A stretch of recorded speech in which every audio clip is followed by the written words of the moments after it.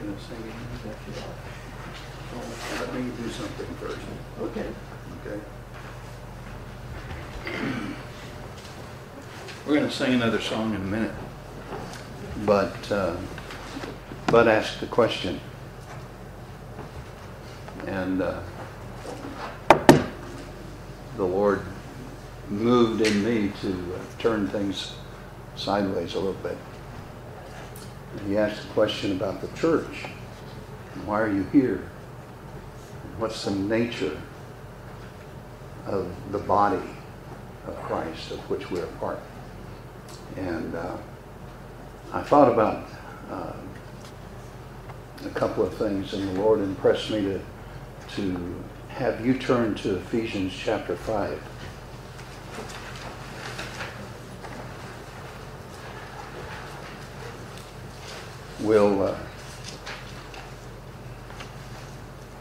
We will maybe just take the sermon that was intended for today by me and move it to next week, because God wants us to hear what we're here for. In Ephesians chapter 5, beginning in verse 25, this is a scripture we typically use sometime around Father's Day to talk to men about their love life. But I want us to read the rest of this and read it in the context of the church. Husbands, love your wives, even as Christ also loved the church and gave himself for it. You see the comparison there. Sometimes I think we take marriage not so seriously. But in the same way, we don't take the relationship we have as the church seriously either. Verse 26, that he might sanctify and cleanse it with the washing of water by the word. And that would take a whole nother sermon just to talk about that verse. That he might present it to himself a glorious church, not having spot or wrinkle or any such thing, but that it should be holy and without blemish. Wait a minute. He's talking about the church. He's talking about you and me in our relationship to one another and with Christ. Rightly today, we emphasize that we, everyone as individuals, need to have a personal relationship with the Lord Jesus Christ based on what he did at the cross, dying there for our sins. Sin is a killer. The wages of sin is death. Jesus took upon himself our death, hanging there on the cross. That's a fact. We need that personal relationship. We need to know him personally. But here, Paul is emphasizing not that personal relationship that we have with Christ for the forgiveness of our sins and for eternal life forever, but he's talking about the relationship we have with Christ and with one another in an entity that is called the church. Look around you, and you will see the other members of the body. Now look at your arm, or look at my arm. Do you see the individual cells that make up my arm? As seamless as this arm is, and as strong as it used to be, I mean it might be, it's made up of individual cells which are vital and important to the makeup of the arm. The body of Christ is made up the same way. You look around here in this auditorium today and think about all the people that are not here. That's sort of like if you could see my arm dissected, parts of it missing. I'd be hurting. We all ought to be hurting when the body's not full and complete. And that's what he's talking about here. And the reason we meet together is not only for worship, but that this might take place in 26 and 27, that he might sanctify and cleanse it with the washing of water by the word. If he is cleansing and sanctifying his body, and part of the body is not here, that part of the body is missing the cleansing and sanctifying. That he might present it to himself a glorious church. When did we ever stop and think about what a glorious church is? Remember that verse we quoted last week? I think I referenced it today. All have sinned and come short of the glory of God. The function of the church is to bring the glory back. That we become a glorious church. That's what God has in mind. Not having spot or wrinkle. I looked at myself the other day. And Aaron's already laughing. And I saw spots and wrinkles. And you know what I realized? I haven't been taking care of myself. God does not want an old, wrinkled up, spotted, messed up, corrupted church. We look around us today and we see what we think of as church, and God is saying, I want to spit you out of my mouth.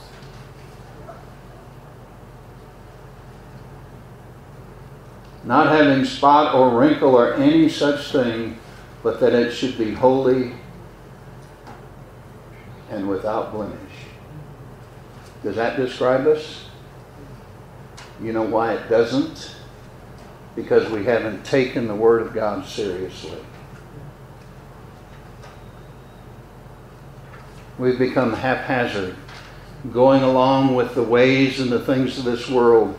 I talk to truck drivers every once in a while and say, how's the Christian life going for you? And they'll go, well, I'm doing the best I can, but it's struggling. And you know what? They're trying to live a worldly Christian life and you can't do it. There are people trying to have a worldly Christian church and you can't do it. It's either one or the other. It can't be both. Holy and without blemish. That's what the church of Jesus Christ looks like. Let's read some more. So ought men to love their wives as their own bodies. Let's forget that part. Serious, why is that in there? We want to forget that part. We want to say, well, God's sovereign and whatever God wants is going to happen, and so we're just going to sit back and let God do whatever God does. Let me tell you that if you want to have the marriage that God intended for you to have, it's going to take work on your part. That's what he's saying. So ought men to love their wives as their own bodies. He that loves his wife loves himself. That's what Jesus Christ has done for us. And that's what he wants to do in his church. For no man ever yet hated his own flesh, but nourishes it and cherishes it, even as the Lord the church.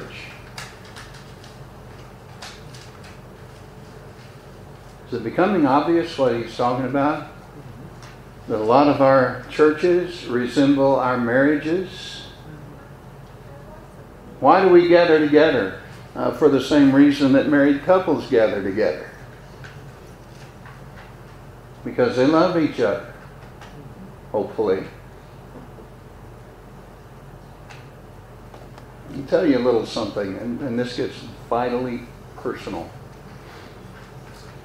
This morning, Beverly woke me up and told me I was running late. I mean, I just woke up and I'm already late. And I looked at her and she still had her bedclothes on. And I'm going, something's not right here. I'm already late and she's not even ready to go. And the way it turned out, Beverly didn't feel well because of, I don't know, all kinds of stuff. But she didn't feel well today, and so she had intended to stay home. And I don't know if it was the look on my face or what, but she decided to come. You know why? Because I'm lost without her. I'm empty without her. I don't know how to function without her. I don't know how to get up in the morning without her. I guess I would still be asleep if she didn't come and wake me up. And she said, I just don't feel like I want to. And it must have been that stricken look on, you know, the deer in the headlights look. I said, okay, what am I going to do? I can't go to church by myself. We are one. We may not like it all the time, but we are one. In the same way that the church is one, the people who are not here today ought to be excruciatingly unhappy because they are not with the body today. When I miss, when I'm not here, I don't remember when I wasn't here. I don't remember when I'm not here. I don't know what to do. When I'm not with Beverly, I don't know what to do. And that's what he's talking about here. Why do we get together? Because we can't do other than get together. Let's read some more. Verse 30. For we are members of his body, of his flesh, and of his bones. And somebody comes along and wants to cut off your arm, and you say, okay, I can do without it for a while. And isn't science wonderful? After I've done without it for a while and it's been on ice, they can reattach it and make it almost as good as new. You want to try that? But that's how we are. We are members of his body, his flesh, his bones. How can we be somewhere else when the body is here? We haven't taken this seriously. We haven't really taken what this Christian life is all about. If we did, we'd be different. In verse 31. Verse 31 is an interesting verse because this is at least the third time in Scripture that it's repeated. For this cause shall a man leave his father and his mother and shall be joined unto his wife, and they two shall be one flesh. Somebody said, marriage is a 50-50 proposition. No, it's not. Well, it's 100% proposition. Not really. It's the doing away of two individuals and welding them together, binding them together, bringing them together into a total different something that is unexplainable in human terms. For this cause shall a man leave his father and mother, his family, his heritage, his ancestry, and shall be joined unto his wife. The word in the Hebrew originally would have been superglue. Superglue. I put a linoleum floor in a house one time, and where the seams were, there was a chemical that you put. You laid this linoleum down side by side, and then you put this chemical on it, and it fused those two pieces of linoleum together in such a way that you could not tell where the line was, where they joined. Not only that, you couldn't separate it. You'd have to tear them completely up. You know, that's why second and third families don't work very well. I mean, we make them work and do the best we can. But when you tear something up, it's hard to put things back together the way they're supposed to be. And God has superglued us together as husbands and wives. Now I want you, this isn't a message about husbands and wives per se, but if you don't get the clue, there's something wrong with you. This is about the church. That's what he says in verse 32. This is a great mystery. Yep. But I speak concerning Christ and the church. He's not focusing specifically on husbands and wives, but they ought to get the message. What he's doing is he is focusing on our relationship with each other in the church. This is a great mystery. I speak concerning Christ and the church. And we need to get the message today. We really do. Because churches are going to be under the gun in this new society. The new norm is that we as Christians are going to be under more intense scrutiny than we've ever been. If we're not willing to be completely, totally committed, to leave all of that other stuff behind and be joined with Christ and one another, we will not survive what's coming down. I felt like we needed to say that today. In the very beginning, these words, leaving father and mother and joined unto the wife, and they two shall be one. In the very beginning, those words were said by Adam when he realized his connection to Eve. In Matthew 19, I believe it is, Jesus said these same words. Said them again, talking about a man and his wife. And here Paul makes that comparison in these words, but he's applying it to the church. It's as serious and as momentous as that. Those who are not here today ought to be feeling at a loss because they're not with the body. Whatever they're doing today, they're not with the body. You see, what we want to do is we want to make this a spiritual thing, not a physical thing. God makes it both. God makes it both. We cannot just say, well, it's a mystical deal. God wants us to understand that the body of Christ is real and it's corporal. It is a body. It's not just a bunch of loose spirits floating around until eternity. It's who we are today. If you belong to Jesus Christ, guess what? You belong to every one of the rest of us. Whether you like it or not. And it's a bond, that song we sing every once in a while, it's a bond that cannot be broken.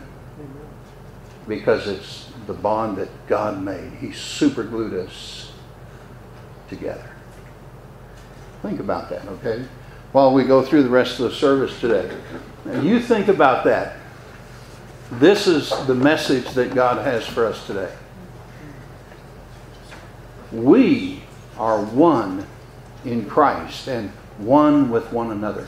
And if we realize that, if we recognize that, then it all makes sense when Jesus said, love one another. As I have loved you, so love one another. Because you're part of the body of Christ.